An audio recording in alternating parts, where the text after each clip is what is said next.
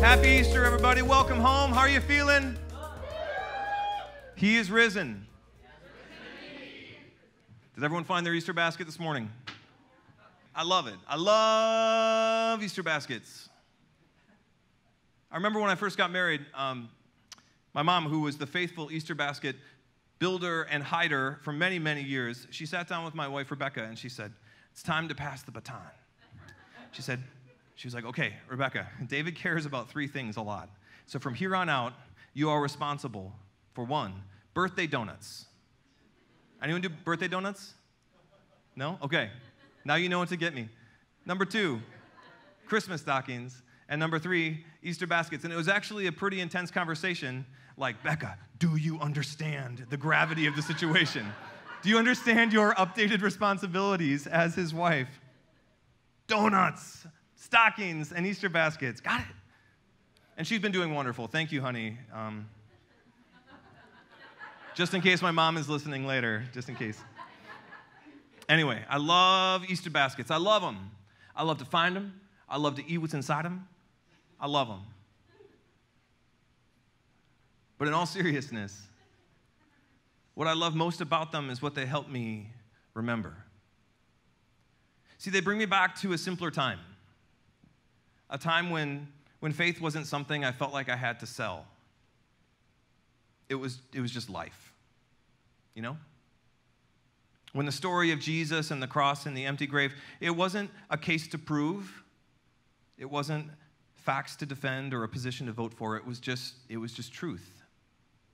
It was belief. I think sometimes, maybe it's just me, but I think sometimes the older we get, the more information we bring in, the more knowledge we acquire, the more we learn and the more we experience, the more we progress, the more we forget.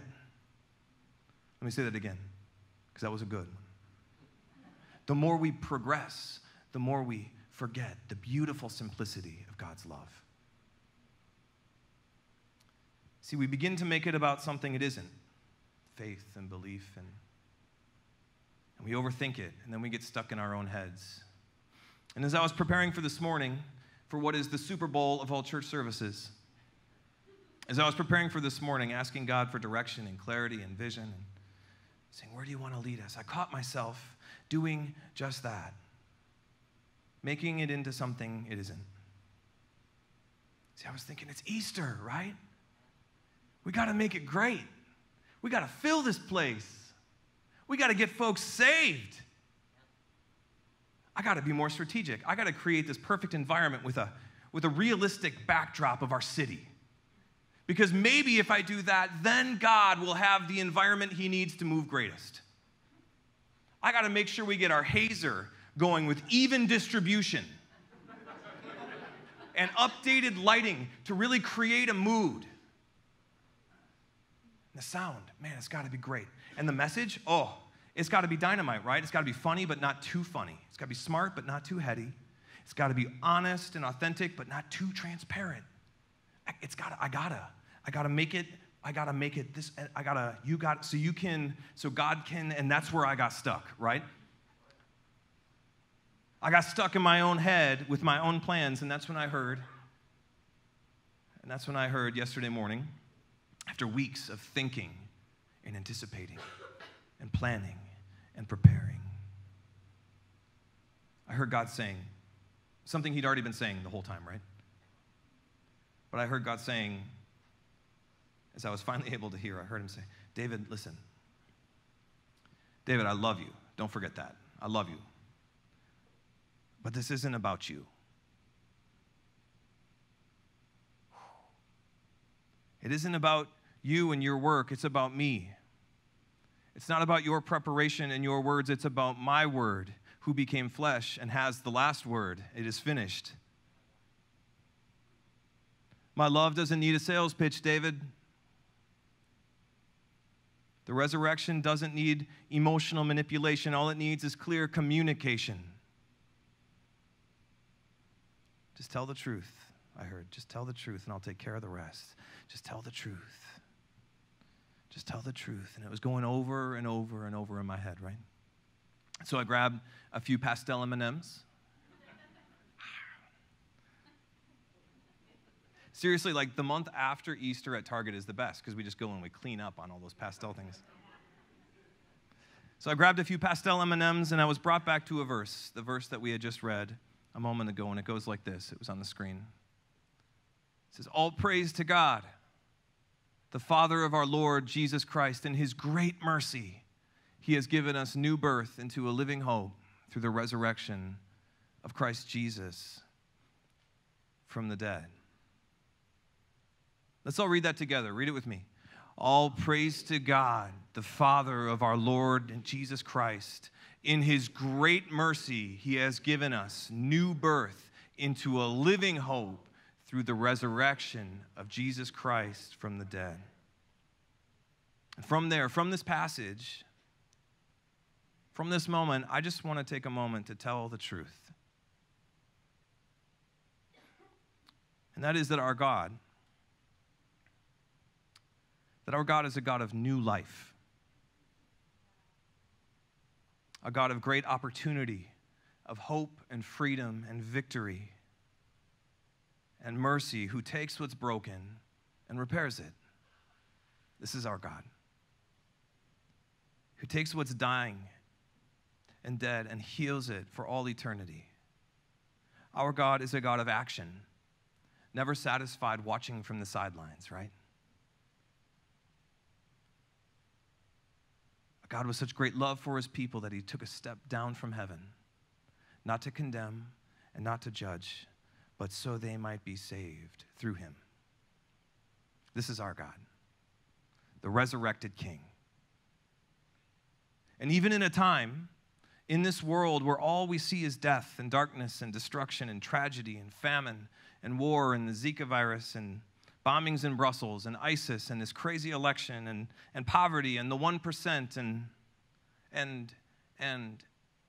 even through it all, we know and we believe that our God is in control. That our God is Lord of all and present even in the chaos. That our God has given us everlasting life into a living hope. Our hope is alive. Everlasting life and a kingdom that will never end through the raising of Jesus from the dead, the resurrecting of Jesus from the dead. That is the truth. That he is risen, our King is alive, death has been defeated, and the power that sin once had over the world and its people has been revoked. We will not mourn the grave any longer. We will not approach this morning with fear. Instead, we will celebrate with victory that he is risen. Our King is alive, and our hope is here for all who call upon the Lord. That is the truth. That is the truth that we remember on this very special Resurrection Sunday. But this truth, it isn't new. This isn't new information. I think we just tend to forget it, or ignore it, or overthink it, or make it into something it isn't. And that's why we've been hanging out in the book of John for the past 7 weeks, as we've been looking to Jesus for some clarifying statements about truth. Where Jesus says, I am, to help us understand who we are. Where he says, I am, just to set the record straight. And today we've come to our last I am, a fitting close to our series. So if you have your Bibles, why don't you open up? We're going to be looking at John chapter 11. John chapter 11. And leading up to the statement for today, this I am statement, in the story, we see that Jesus had just gotten word that one of his good friends was sick. His friend Lazarus was sick. And when Jesus finally made his way over to visit him, he found that Lazarus had already died about 4 days earlier. And so this is what we read, that Martha, Lazarus' sister, approached Jesus and said in verse 21. Martha says, Lord, if you had been here, if you'd only been here, my brother would not have died. I wonder how many of us have said something like that at some point in our lives. God, if you had only been there, if you would have only stepped in, then I would. If you would have only made it possible, then she would. If you'd only been there, my brother would not have died. But here is true faith in verse 22. But even now I know that whatever you ask from God, God will give you. Even after her brother had just died 4 days ago. So Jesus said to her, your brother will rise again. And Martha said, I know that he's going to rise again in the resurrection on the last day, which is the Jewish belief that all the faithful would rise when the Lord comes back, when Jesus returns, or when the Messiah comes.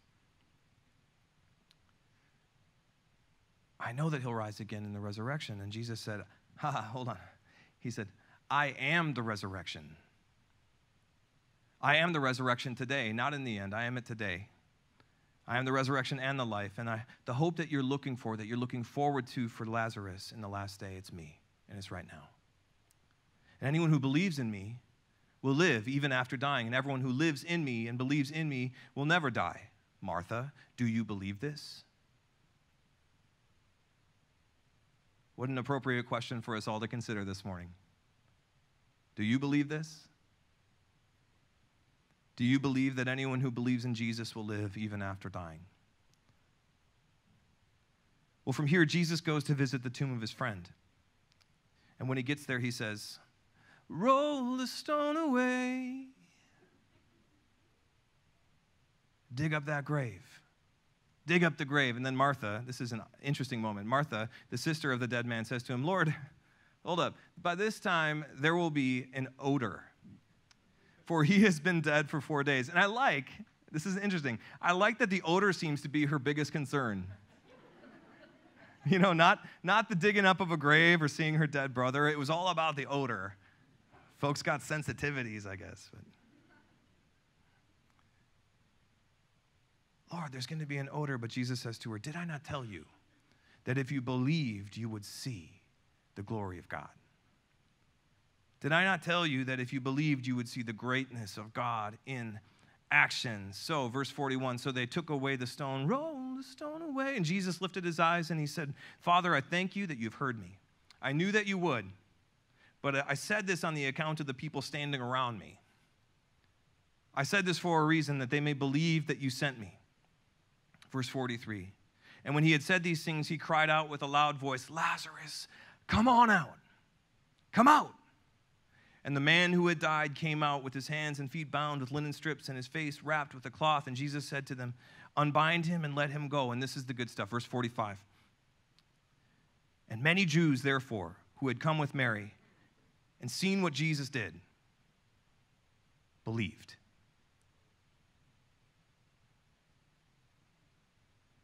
Many Jews, therefore, who had come with Mary and had seen what Jesus did, believed. Period. If you're taking notes on this Resurrection Sunday, I'm calling today's message, Raised for a Reason. Raised for a reason. And all throughout Scripture, we see the precision of God's actions. There are no random fortune or chance in how God chooses to operate. Our God is intentional. Everyone say intentional. Every repair has a purpose. Every relationship has a destiny, and every resurrection has a reason. When God, as Jesus, was raised from the grave that we're celebrating this morning, it wasn't random, right? It wasn't just to see if he could do it, or so he could go back and haunt his friends, walking through walls and like, boom, you know. I got you, Peter. That would have been quite the plot twist, but no. It wasn't random. Jesus was raised for a very specific reason, so all might know and believe in him and be saved through him.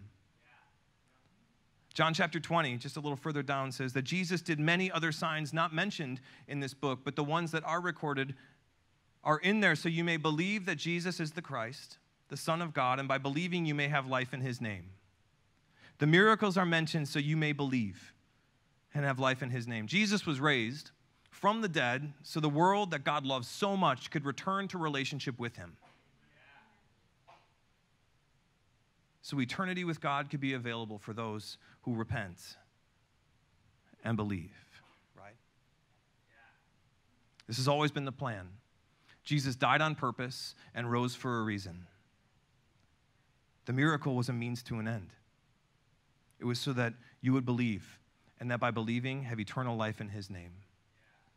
And there's no difference in the story of Lazarus. I mean, yep, I'm sure Jesus would have enjoyed another day with Lazarus. Yeah, they were friends. It says that he wept when he approached the tomb. I'm sure he would have loved another day with Lazarus, and Mary and Martha were his friends. They didn't want them to be sad. But the actual raising of Lazarus from the dead had very little to do with him living again on earth, because he ends up dying again on earth anyway, right? Instead, I think what the scene shows is the truth that we tend to overcomplicate or analyze and then doubt, and that is that the reality that Jesus holds life, both now and for eternity, in his hands. That he doesn't just resurrect or initiate the resurrecting, that he is the resurrection, the creator, the sustainer, the reviver of all life. He's the boss. That Jesus is in control.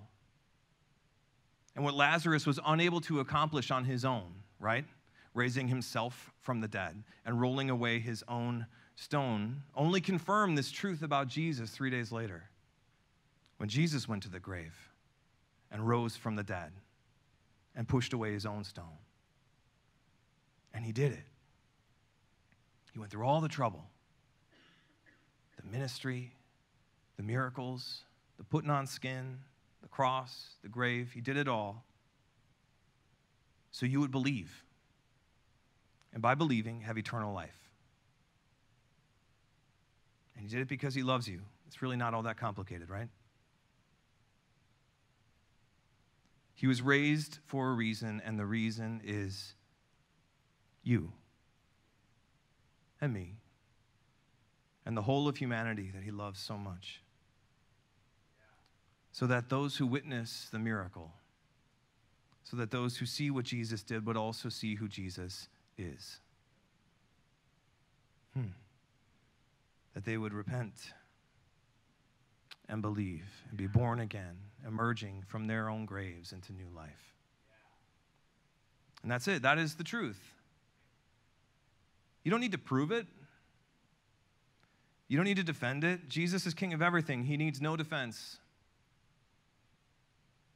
You don't need to have it all together or dress a certain way. You don't have to make amends or compensate for your past. All you have to do is believe and be raised. But raised for a reason, right? For a purpose, the same one that Jesus and the same one that Lazarus, so that all would believe, and that by believing have life in his name. We need to live now as reflectors to the miracle, as evidence of the resurrecting. Salvation is a moment, but the refining of your faith, the sanctification of your story, it lasts a lifetime. And that's why we're still here. So the observing world could see the salvation in your story. So they would experience the truth of God in you. You were raised from the dead for more than just going to heaven. You were raised to bring heaven here,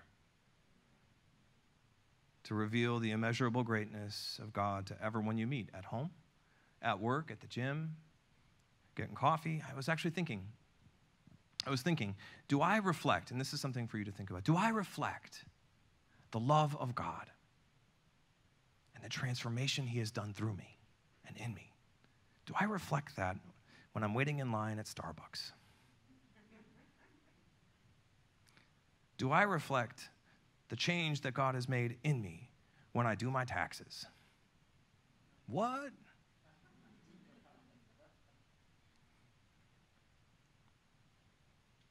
You're never expected to save yourself, but you are expected to reflect the Savior. And you were raised for a reason. This is going to be short and sweet. If the band wants to come on up, that would be great. Raised for a reason. So the way I see it, you are in one of two scenarios this morning. And maybe there's another one in there, but I'm trying to keep it simple. I don't want this to come across like a sales pitch where I'm peddling cheap grace. And I'm honestly uninterested in selling timeshares in heaven, okay? I only want to do my best in this moment with the time I have to present truth. And so the way I see it, with fresh eyes, the way I see it is that you are either dead in your grave this morning, having never heard or responded to the message of Jesus, or you are raised to life, born again into a living hope through the resurrection of Jesus from the dead. It's either or. And I don't see an alternative. Maybe there is one. It's really deep in here, but I just can't see it.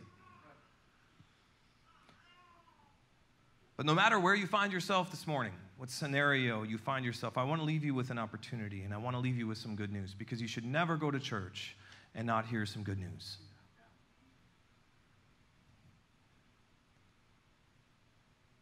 So in your scenario, in your situation, for those of you who you're still on the fence about Jesus, I just need you to know that it is finished, it is done. The stone was rolled away, and the grave is still empty. And now Jesus is calling out to you to get out of your own grave as you willingly lay there. In your sin and shame in the past, you try to forget, but it always seems to creep back in. Jesus is calling you out. He's saying, rise up. Receive the grace. Receive the mercy I paid for on the cross. Receive my love that you don't think you deserve. I want to give you new life and a new hope, but you need to get out of the grave. So repent. Turn from your direction and turn towards me. Repent and believe and be raised, even now, for a reason. And the reason is so the world might see and believe and be raised to life alongside you. And you don't have to have all the answers. You don't have to talk all theological and Christian. You don't have to have that perfect past that you think is holding you back. All you have to do in this moment, all you have to do is to decide to believe. You just have to decide to believe, and by believing, find eternal life in his name. So I guess for most of us, I want you to know, and I want you to walk away this morning remembering, obviously, the empty grave and what was accomplished. It is finished, that Jesus is king forever and ever. But I just want you to remember that you were saved for a reason. It wasn't for sitting around. Don't waste your life thinking you can coast your way into heaven. God has bigger plans for you, bigger dreams for you moving forward. That you would be his representative at work. That you would be a friend of the King of all things when you wait in line for coffee. God has such big dreams for you and how you will impact his kingdom here on earth. Because remember, God is intentional. There is no random. It's all for his glory.